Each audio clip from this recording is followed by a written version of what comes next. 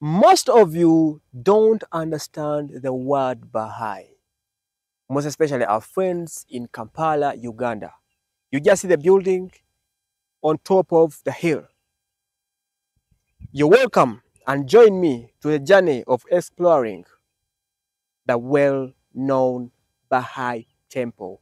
We're going to know about the stories about Baha'i, where it came from, what does it teach about, the issues concerning different religions coming together. What does it mean? Join me as you get to know more about the Baha'i religion and the Baha'i temple.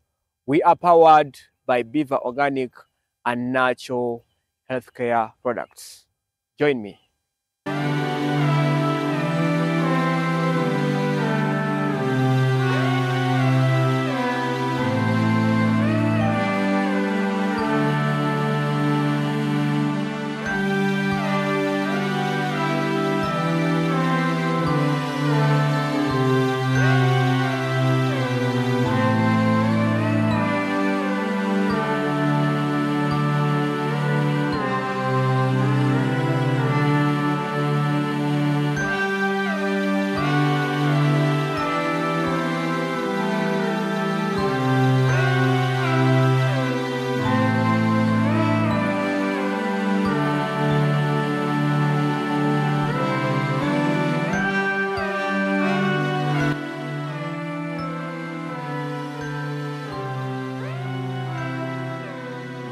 My name is Waso Emmanuel. You are welcome to yet another edition of the show. We are looking at one of the tourist attractions we have in Uganda, a religious tourist attraction. Very people have different stories about the Baha'i temple. Me too, I want to know, I want to understand stories about Baha'i temple, the secrets about Baha'i temple. So join me as we unveil, get to know more about this place, the holy place. I hear that different people come here for prayers. What are the terms and conditions? Wow, we are powered by Beaver Organic and Natural Healthcare Products. You can look up Dr. Sanjay Richard. At the same time, we are powered by Tascarite Gwenzori Marathon. Let's have the story and we get to know the reality, the truth, and the myth about the Baha'i temple. What does it mean? Thank you. As I told you, let's get to know much about this amazing place. I'm glad to have the director. You're welcome, sir. Nice to meet you, Asfa. How are you doing? I'm well, thank you. Yeah. How are you doing? I'm okay. For my case, I know you. Yes. Yes. But for others, they may not know you. Yes. You're on Waso Emma YouTube channel. Yes. And I've decided to come and visit Baha'i. Yes. Okay. Welcome to the Baha'i Temple. Okay.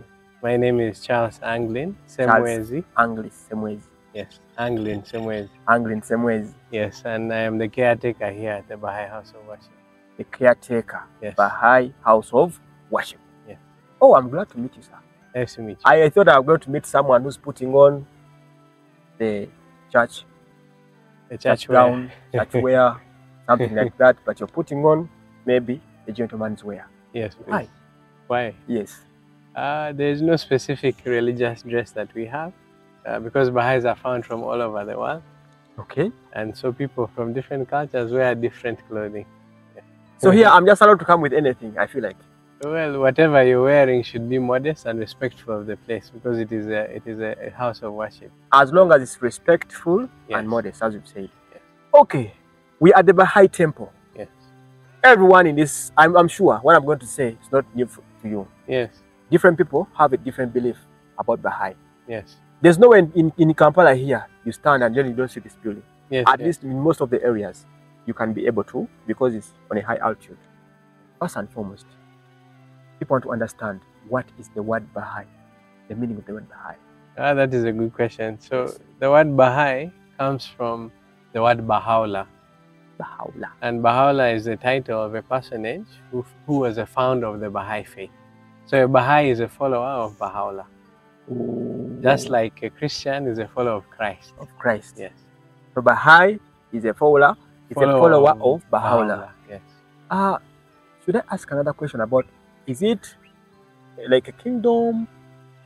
Do we have, if someone goes off or rests, we have a follower? Oh. So we have what we call an administrative order through which the faith is organized and governed. But in history, of course, it was founded by a personage. Mm. So the Baha'i faith began in Iran in 1844. Iran? Yes. Yes, I read about it. And the personage called the Bab, which means the gate, announced to the people of Iran that they were witnessing the dawn of a new day and a time in which great changes would be seen in society. Mm. And that a divine teacher was about to appear who would bring about the unification and the betterment of the world. Wow. And because of his teachings and because of the way his message was received, eventually the Bab was put to death in 1850. Okay. So his ministry lasted from 1844 to 1850. Mm. And his followers in Iran, they were persecuted. Over 20,000 were put to death. Yeah. And a few of the remaining followers, some were sent into exile. One of those who were sent into exile, one of the prominent followers of the Bab, was known as Baha'u'llah. And in 1863, he publicly announced that he was the one who the Bab had foretold. Okay. And the followers of Baha'u'llah were thereafter known as Baha'is. Oh. Yes.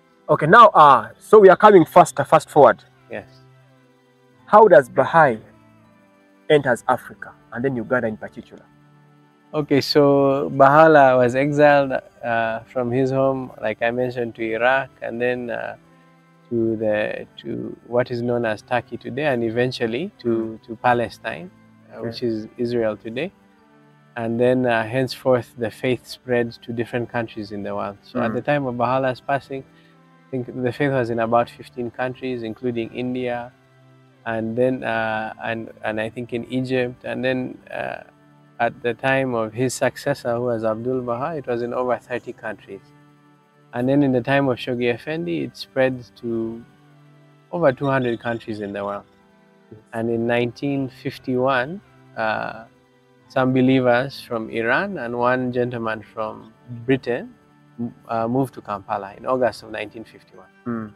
So Musa Banani and his wife Samia Banani, as well as his daughter Bahia, Violet, Nakjavani, and his granddaughter Bahia Nakjavani, and his son-in-law Ali Nakjavani, they moved to Kampala, and they were accompanied by a gentleman from Britain known as Philip Ainsworth. And they bought a house here in Kampala, and they began to teach the faith to the people of Uganda. To the people of Uganda? Yes. Those are how many years now? 51. So 51. 23 minus 51 is about 74 years. 74. Yes. Wow, that's great. Really nice and wonderful. Yes. So in Uganda here, I don't know whether what I read about was right, but yes. Is this the biggest center? So the biggest temple? This is where the house of worship was first built, and we have the National Baha'i offices, and we have other centers around the country, but this is the national office. The national office. But also the Baha'i house of worship in Africa is the first Baha'i house of worship to be built. Although recently, in March of 2023, one was opened in DRC, Kinshasa. Yes. Then in 2021, another one was built in Matunda Soy, that's Eldoret, Kenya. And then another one is going to be built in Mwililingwa, Zambia. So the process of building these houses of worship is gradual, depending on how the community grows. Okay, what makes Baha'i so special? Because what I hear is that everyone, or a pagan, Christian, a Muslim, we are allowed to come here to exercise our faith.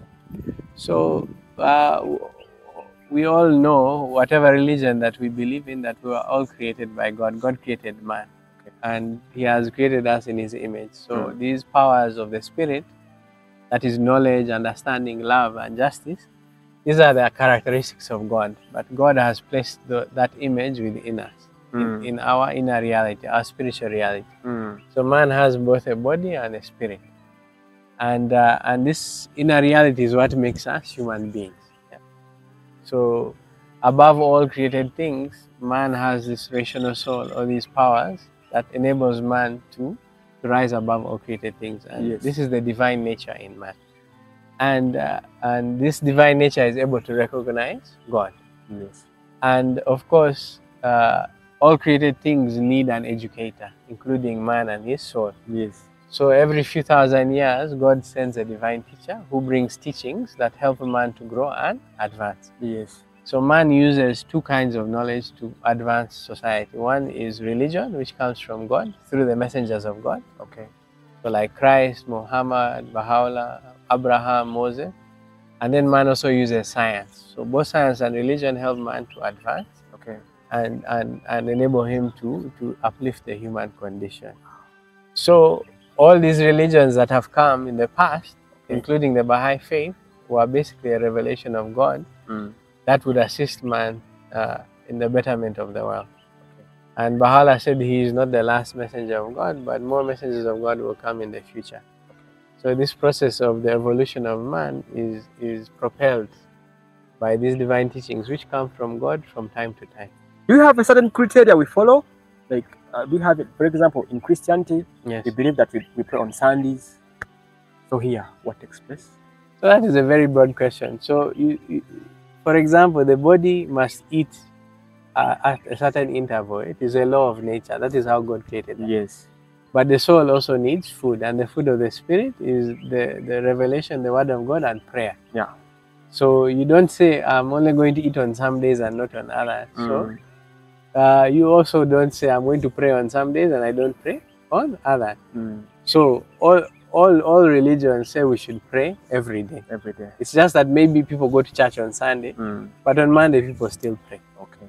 Same with Muslims. Yeah, they pray Monday to Friday, Sunday, but on Friday they go. It's a congregation. Yes, exactly. So here we also have our prayers every day, and we have different devotional meetings during the week. But the main day when everyone is here, because they're available, is a Sunday. No. But it's not like it's a special day for prayer. For prayer.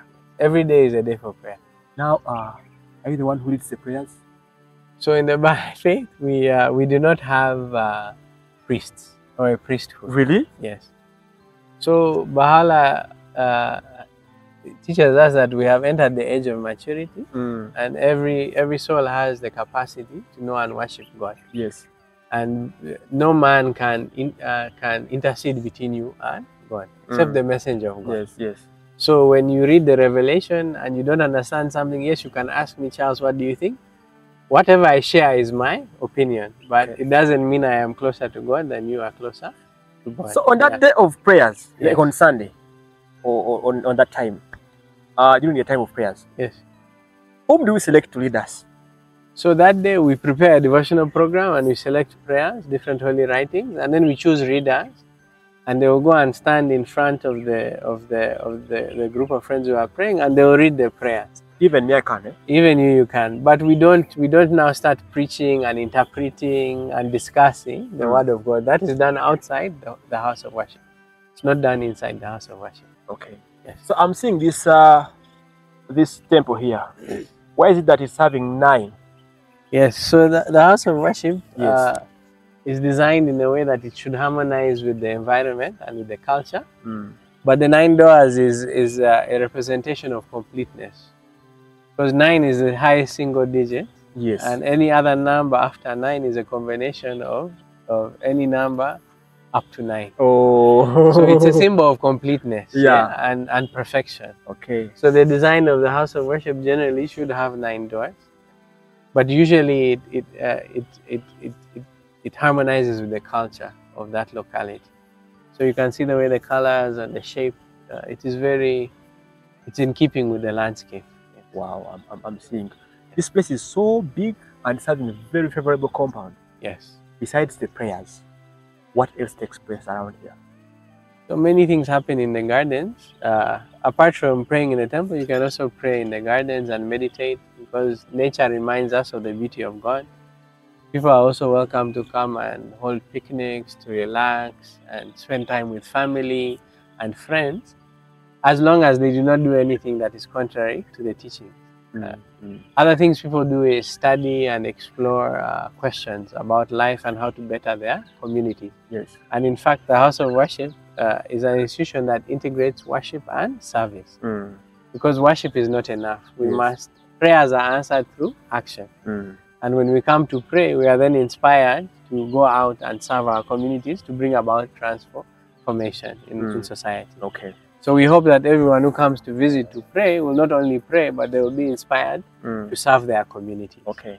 Yeah. For the years Baha'i Temple has been here, and Yes. for the years you've been serving the Lord, what special thing has Baha'i changed? Maybe the mindset or the community, like that one different thing. You believe that people in Baha'i here have changed like this? So the transformation is a process that happens over time, and the human heart is influenced by environment, and the environment influences the human heart. And the teachings of Baha'u'llah that are slowly bringing about transformation in the world, there are many, and one of them is we have discussed is the oneness of humankind. So all of us have a soul, and this soul is what makes us human. Yes. Whether you're a woman, no matter or whether you're a man, or whatever nationality, tribe, class, background, you have a soul. Yes. And this soul has certain powers. So this common identity means that we are all one family. And the way we think about others needs to change so that we view each other as one people. Yes. And when we learn how to do that, then the way we organize society will also change. Because a lot of disagreements come from these divisions and these distinctions. Yeah. We believe that family is the smallest unit Yes. of the world. Do we do marriages here, official marriages? Yes, we do. So in the Baha'i faith, marriage is between man and a woman. Okay. And you can only marry one wife. Yes. And in order to get married, one is, of course, the person you want to marry has to agree. Yes. Then you need permission from your parents, Okay. who are alive, those who are alive. And then you need 2 witnesses. And then the bride and the groom, they exchange a vow. Each of them says, we will all verily abide by the will of God. Yes. So they make the marriage conditional on the will of God. So whatever God wills and happens, that is what you will abide by in the marriage. So the marriage services are carried on. So yes, but it is not inside the temple. Yeah. So in the temple, the couple can pray with their friends for the marriage. Okay. But the ceremony is held outside the house of worship. The other time when I came here, I got a chance of just touring inside a little bit. They told me I have to remove my shoes. Yes. Yeah. Can you tell me some of the terms and conditions or the spirituals, like when I'm entering there? So because you may find other people praying in the temple, out of respect, we request that you pray silently. Okay. We ask that you don't use your cell phone in the house of worship. You keep it on silent as well. We ask that, of course, you are dressed appropriately, and that whatever you're reading is appropriate for the house of worship. For the house of worship. Yeah. And outside, of course, the kind of music that people play, the volume, the kind of games they are playing, and the things they are doing should be appropriate to the nature of the place. Okay. Yeah. So the other building I'm seeing there, it looks also the same almost to this one. Yes. Is this another prayer center? Oh. So that is actually not a prayer center, but it's an administrative building. So the offices of the institutions that support the processes of the faith in the country, okay, some of them you find them there. Oh, okay. Okay, let's talk about tourism. Yes, please. You know, tourism and religion, most people don't understand, but it interjects. Yes, there is a connection. There's a connection there. The tourism side, bit of it. How is Baha'i interconnecting with tourism? Because I see different things here. Yes. Someone who's there who would like to come and visit the place or get to know what is happening here. What is like? Tell us about your relationship with tourism. For example, in Namgongo, people go there for pilgrimage. Yes. What can carry someone from, let me say, from Israel or from South Africa to come and visit Baha'i like this? So I think that if I may say that, of course, the spiritual and material go hand in hand. Yes. And people visit the Baha'i house of worship to enjoy the beauty of the building, the gardens, but also to have that spiritual experience. Yes. And we do not charge entry here. It's free. It's free, and the reason we do not charge is that knowledge is from God and it's for all human beings to use. Okay. So we cannot charge anyone to enter and use this place, and all are welcome. So even the tourists are welcome to come and see the house of worship and to learn what it is about. Okay. Do you have a museum here? We don't have a museum. is not yet available, or because I was like where we keep the historic after 10 years, we may be having our chairs. So Because after a generation, yes, we have to keep something for those who didn't know what happened. so there is at the offices at the World Center, the head office of the faith, there are some relics from the past. Yeah, like the clothes which Baha'u'llah wore, Those ones. maybe the soap he used and different things. And if you go on pilgrimage there, you can see those things. Where is it located? It's in Israel, in Haifa and Akka, the twin cities. Okay. Yeah. And here, of course, we do have some relics, but they are not on display for the public to see. Okay. Because they are precious items. So it's not a museum per se. But if you think about the purpose of the house of worship as a place for the society, for the community, to come and to meet and to connect with their maker, but also to think about how to contribute to the betterment of their communities, then in the future you will see that there are many other what we call dependencies that will be connected. Okay. So there'll probably be a hospital, there'll be an orphanage, a university, and all these other structures that support the humanitarian and social needs of society. Okay. Because it's not enough to pray. Like I said, we must also work for the betterment of society. As we were winding up our interview, very many people there are ignorant about Baha'i. Yes. I'm sure if you move outside these villages and you ask someone about Baha'i, you get few people who will give you the real answer about this place. Some will be like, oh, Echifecho, that place. So what have you done to spread the message of Baha'i to the community around? And then what can you tell them, those who are having different myths and beliefs about Baha'i? So what I can say to everyone is that all of us have a mind to know. Yes. And we have what we call the sense of justice.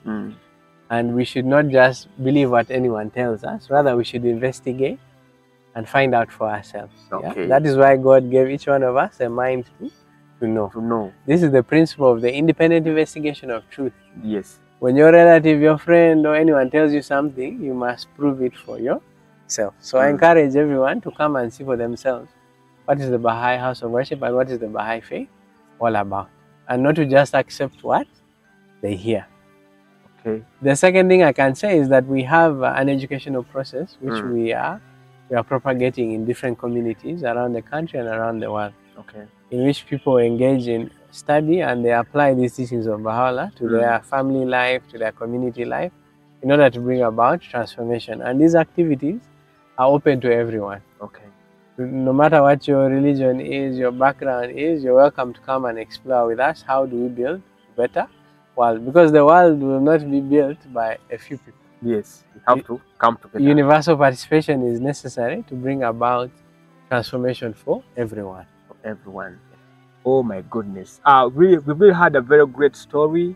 In a brief moment, at least we got to know much more about this place, and I've liked it.